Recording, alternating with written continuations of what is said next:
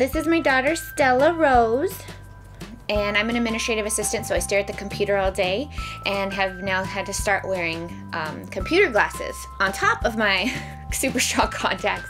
Stopped being able to see the bulletin board in 7th grade. I remember it was the beginning of 7th grade. Things started to go double.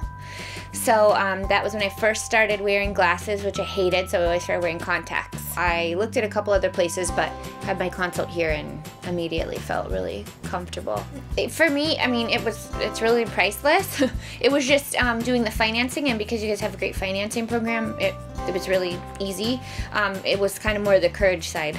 But when you think about how much you spend on contacts, contact solution, eye drops, glasses, visits to the optometrist, all of it, I mean, I could have paid for this probably 3 or 4 times just in 20 years. So every hour it seems like it's getting crisper.